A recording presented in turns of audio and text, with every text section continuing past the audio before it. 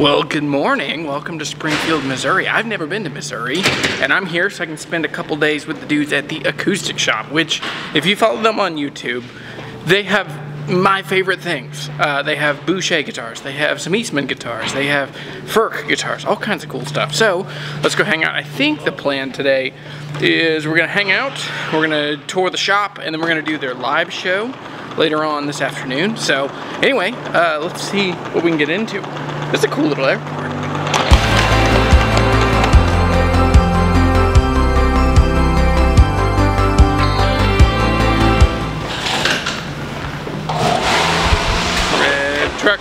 Red truck, don't see it. It's a pretty small airport. Oh, hey, there you go. You feel better about that? Okay. Yeah, don't see a red truck yet. Hi, man. Good to meet you. Good to meet you. Excited. Yeah, this will be really fun. Oh, is this for later? Yeah, that's for This is the first time I've ever been in Missouri. Well, welcome. To my grandpa, this is terrible, it's my own grandpa, and I don't actually remember what town he's from. But he always told me, he's like, I grew up in Missouri. I played ball in school with Sam Walton. He stepped on my foot and broke my, and he said he couldn't go to World War II because he got his foot stomped on. I don't know if any of this is true. It's a good story, yeah. I hope it is. All right, so I think we're headed to the shop now. We're gonna head straight to the shop unless you want to stop by the hotel. It's right next to the shop anyway. Oh, okay. So. Yeah, let's just head to the shop, and then the plan I think for them is the live show, right? Yeah. At some point today. Yeah, we got a live stream at 12:30, and then we'll just have fun the rest of the day. Awesome. I am lunch in between there and. Perfect. All right, that's it for now.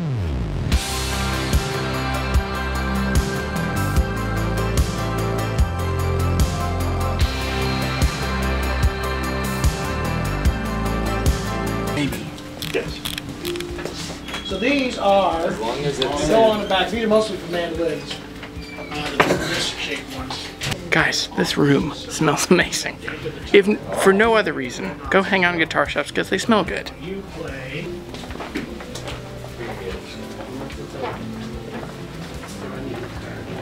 You look at the 622 and yeah, you can do that. This is Liz, though. This is our repair tech. Oh. This is Jeremy Shoppe. Hello, how are you? Good, how are you doing? Good. Sick. That's a tiny little space too. Yeah, and then this is the room. Ooh.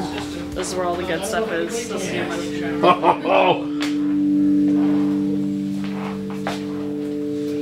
Is that a tone rate going? It is. The drone.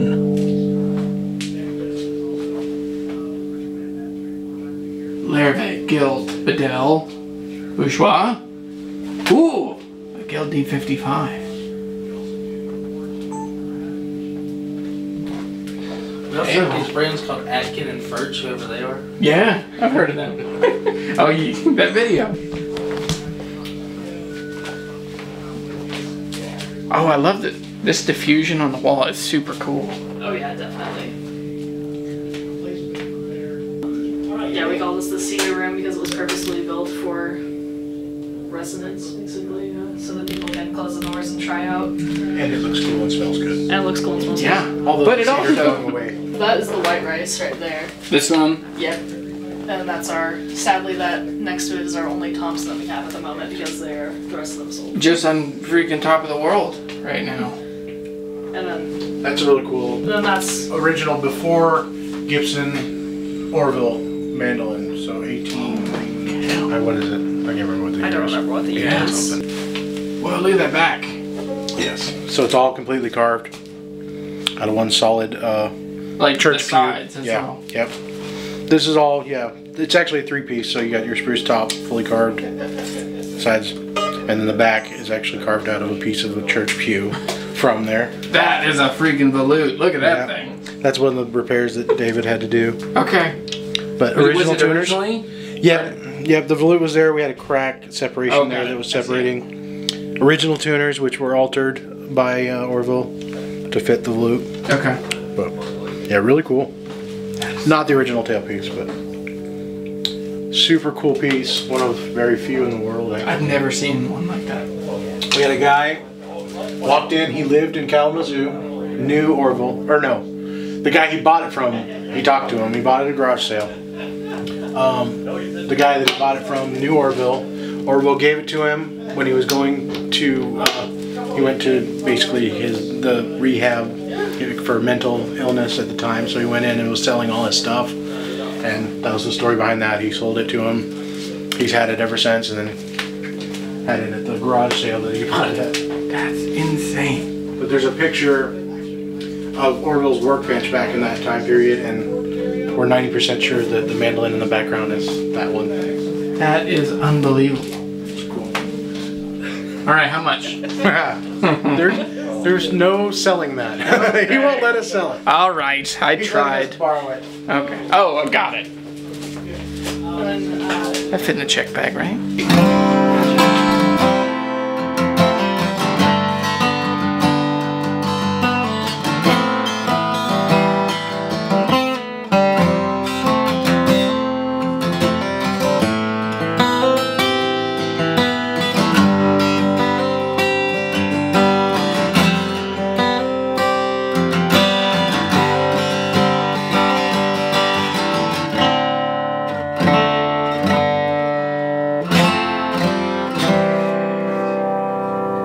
So this is the J43 Reserve. Now, what's interesting about this, so if you watch that last or one of the videos I just put out with Sam, he has the J43, but it's not the Reserve. So the Reserve has a red spruce top. There's a little bit heavier relicking. And then I think, is it Honduran back and sides? I forget the details. Oh, there it is. Honduran mahogany back and sides. Torrefied, okay, that's the other thing. Torrefied Adirondack spruce top. Engine 11/16 nut. That's interesting. I mean, that's what it would be, but it's not. We're all used to kind of wider nut widths. But, Sam, I can tell you, this has that same little bit of the finish that's worn off. It must be part of the aging. We couldn't tell when we looked at the last one if these two little dings right here, if those are actually because of something he did, having a capo that went over the nut, or if it was wear. And it's cool that they're both here. This has tiny little details. You can tell, like, when brands like this make guitars that are exceptional, that they catch the details that other brands that are just trying to do things, they're just building a different guitar. When you build a guitar this special, bespoke, specific, you're gonna catch little details like this little rounded heel cap. That's a thing that like Collings and Waterloo catch, and it's amazing that they caught it. Anyway, it's tiny little details that take guitars from like good to exceptional. This is a really fun guitar, and only $6,000.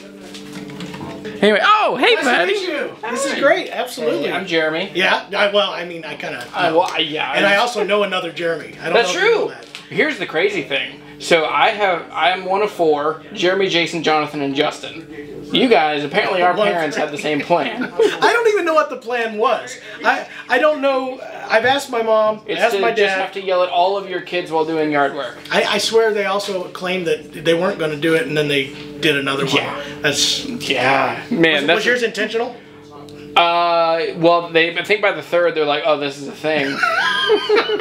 But all of us, it was like you were supposed to have, your middle name was actually the name that your parents couldn't agree on, and so we all have two middle names, which are like what my dad wanted, what my mom wanted, and then I like that. So That's classic. Yeah, That's so classic. just like born in argument. But dude, this room is amazing. We love it. It was a lot of fun to build. I'm gonna say it was a lot of fun to build. I didn't build it. Jeremy and Jason did most of the work. So, but it's beautiful. I just told them I want it like this. And there you go. No.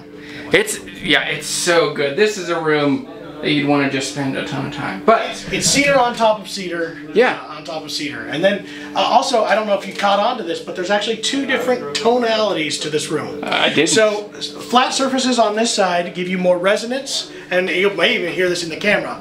You'll hear a little bit more resonance, a little bit more openness. These odd surfaces, which we deliberately built in, all of a sudden you get a little bit more dampened. It still has acoustics, but nowhere near the open resonance. So we do that on purpose. Gives you an opportunity to hear it in a bigger room, and then if you move over a little bit, you kind of get a little bit of a more natural room. Man, that is super clever. Yeah. Cool. I always think it's a really good idea to have don't have like a studio quality perfect sounding room, but have a room that sounds better than the living room that this guitar is going to go back to. Well, I mean, it helps sales to a degree too, but we also wanted to make it fair, and even if you bring it out into our other room, that was a tough room. That was actually probably the toughest acoustic room that we have because it's just dead. I mean, this is like Carter vintage. Like it looks very similar. Yeah, open concrete wall or cinder block walls. Yep. Tall ceilings.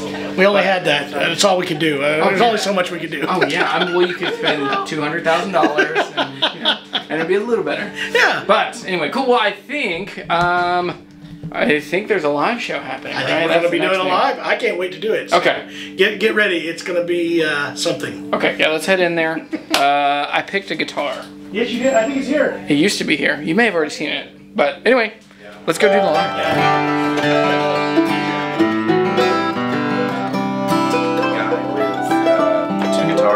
Called back wanting us to put an LR bags in. Alright, it's coming. It's going down here in just a second. But check this set out. Setup out. That was going to delay it a couple days. As far as I can find, everything seems legit. Yeah. And you talking to him when he asked about the LR bag, you seem to know why he what he wants wanted. it. Yeah, I asked him about strings, and he was like, "Do you guys have stereo 12s that you can put on there?" And I was like, All right. Well, we just finished the live show. And Was that good? It was good. It was that okay even? It was something. Yes. But this thing is a freaking monster. Okay, so this one is a, let's talk about this and show this one. So this is a Tony Rice spec, and apparently you have to say an R in bourgeois. Yeah. Not bourgeois. But, so Madagascar rosewood, but look how fair this is. It's super light. It's not as like streaky, inky. No. But then there's a crazy thing. So over here, when this guitar was being built, someone accidentally sanded it way too thin. We just realized, like, if you hold it up to the light, you can see light through there, which means... You can. Yeah. Can you get there? Can you get there? All right, I got a super wide lens, so probably not. Anyway, just trust us. But yeah, so basically with this, man, somebody... Because I'm now building a guitar with Showalter guitars, and so I'm just finished the box of my guitar. So by the time you're sanding this, you're only sanding like, I mean, just to get it flat. So somebody Dana's words were somebody got very aggressive. Yeah, very, very aggressive. But very aggressive with a fine grit sandpaper. So yeah, anyway, but this thing sounds incredible. I'm knocked out by it. I'm so thrilled with the guys for sending it to me. Yeah. I think it's just incredible. How often do you get bit by the bug of getting high on your own supply? Well, honestly, I was talking about this to the guys in the shop. I don't get to play much anymore. I teach, so I play every once in a while, and then, but this weekend, when this came in on Friday, I took it home, and my wife hates guitar now, because all I'm doing is playing. I probably played more in the last, this weekend probably than I have in 10 years. Dude, that's amazing. Yeah, it's a very inspirational instrument. Yeah, so. That's so good. Yeah. Cool, all right, well, I think it's lunchtime, so. It is, we're gonna eat. All right, let's go eat. Ooh. So this is an F50 with Macassar ebony back and sides, alpine spruce top. Holy cow. Yeah. It's gorgeous. Holy. That is unbelievable. It's a special edition. This was built for a NAMM show for them. Special edition. It has a maple neck. That's a little bit odd on a 50.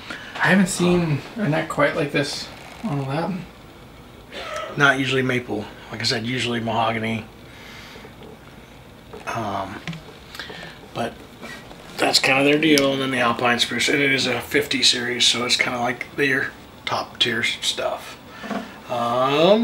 You know, it was built as a NAMM special edition guitar. And yeah, I just think it's a really cool guitar. We just haven't found the right one.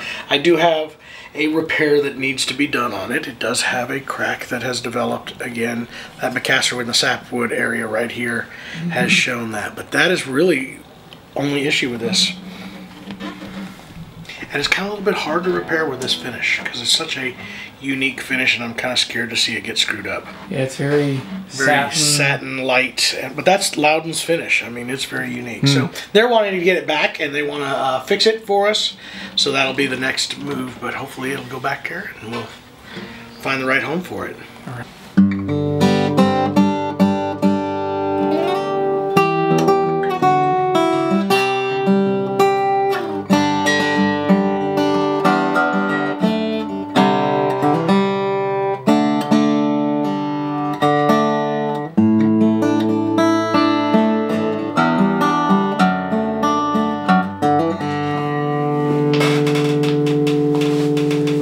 incredibly clear.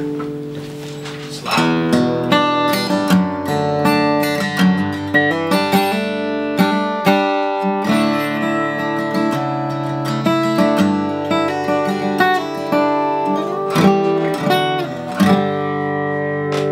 It's a loud one.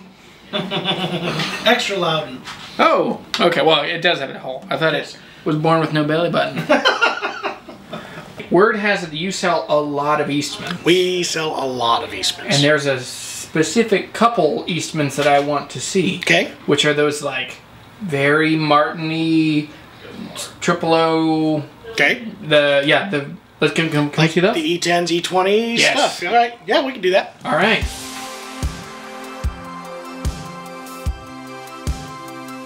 Tone ports. Oh yeah. Arm bevels. And a gloss neck. Yes.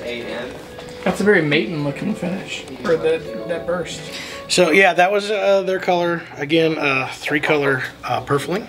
If you look real close, they got a red and a blue. Oh yeah. They call this one a Dakota Fade finish. But here's the big difference. 19 hand built guitar. Yeah. So there's the big difference. Whoa. What is this thing?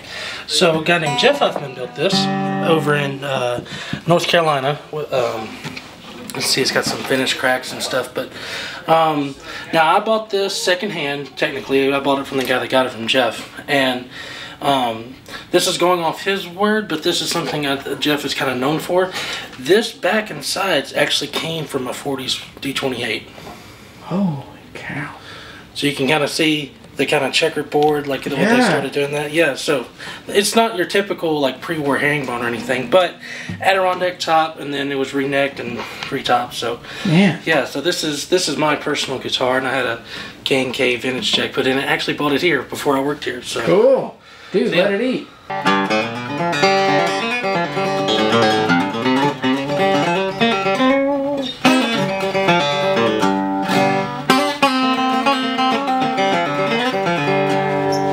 Yeah, it's a really good guitar. I've had it about 3 years now, and dude, that's it.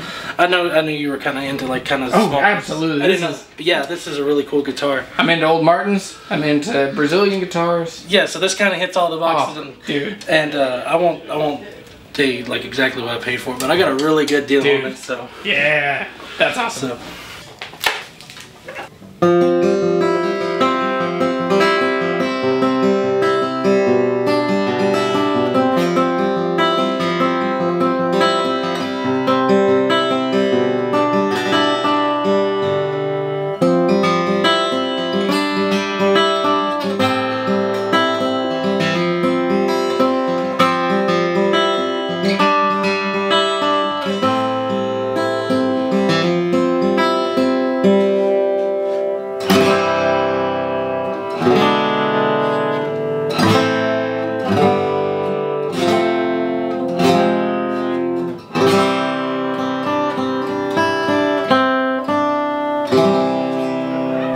So this one immediately caught my eye. This is an Atkin, this is an L36, so basically an LOO.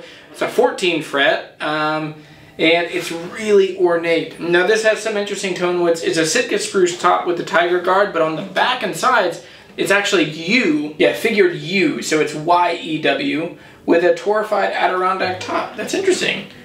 It looks like Sitka. It's very tight grain, but I guess, yeah, so this is a torrefied spruce top. So basically that brings it to, this is a pricey and expensive guitar. So this guitar is $6,299. Comes with a case though, so you got that going for you.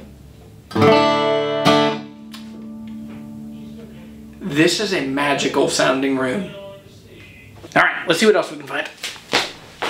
Or do you want to talk OMs? I want to talk the fancy pearly ones. Ah. Yeah, we got all kinds of cool stuff to check out. Yes, this is the one. This is the one. Now this one's a unique one. This was a batch. This is the E40 OM. Okay.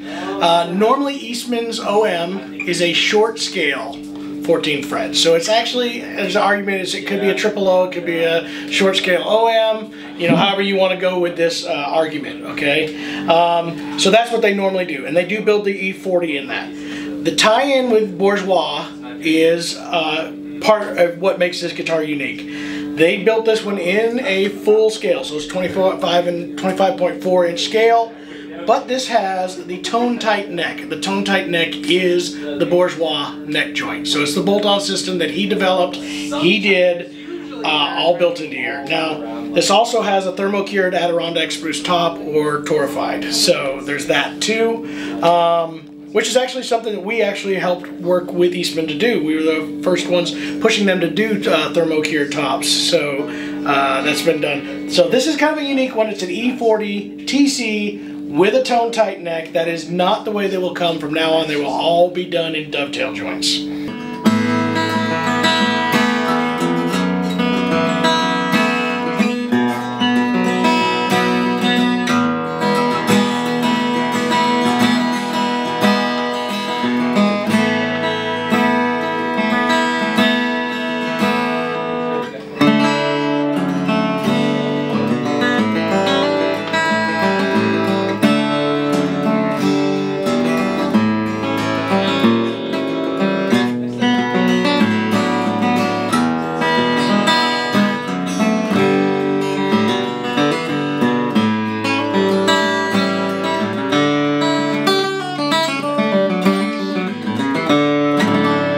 You better put it in tune.